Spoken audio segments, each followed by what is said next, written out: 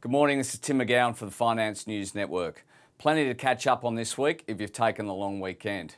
Friday's fireworks on financial markets, especially bonds and currencies, drove another day of falls to cap a brutal week for investors. The surging interest rates and foreign currency turmoil heightened fears of a global recession, and this in turn once again undermined equities and sent commodity prices tumbling, all of which will make today a tough session for the ASX. In fact, Friday probably marked the start of the capitulation phase of financial markets, especially in the US, UK and much of Europe.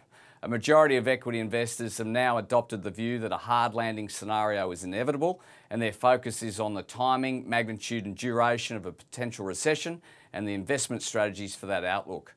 On Friday, the Dow Jones Industrial Average tumbled 1.62%, the S&P 500 1.72% and the Nasdaq dropped 1.8%.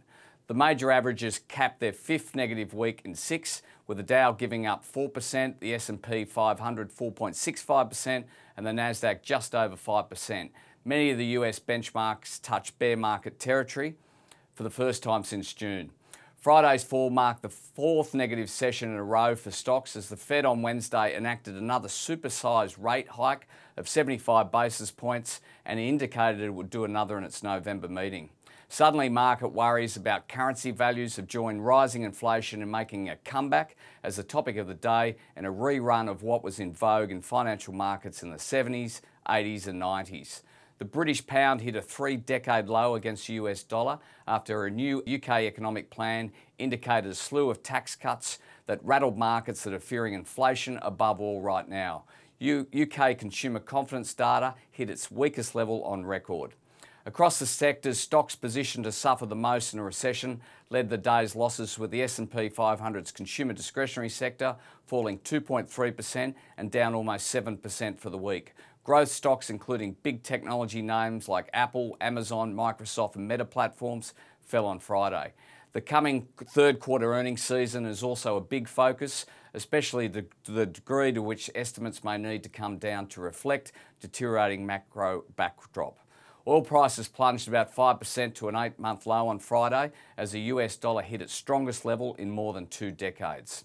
The energy sector slumped close to 9% for the week and down 6.75% on the day. It seems that the macro picture is drowning equity markets at the moment as equity managers scramble to buy put option downside protection as demand and option premium increases rapidly.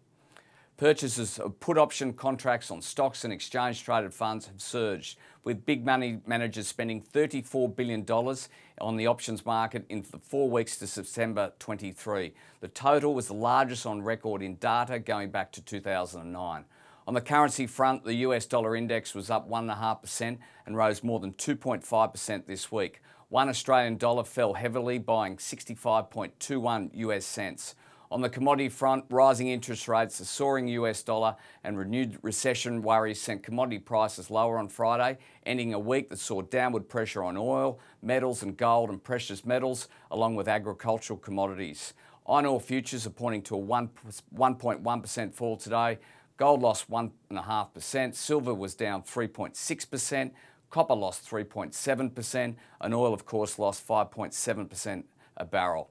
On the ASX this morning, the SPI futures are pointing to a 1.3% fall. Watch out as inflation takes centre stage in Australia this Wednesday with the quarterly consumer price index. This is Tim McGowan for the Finance News Network. Have a good day.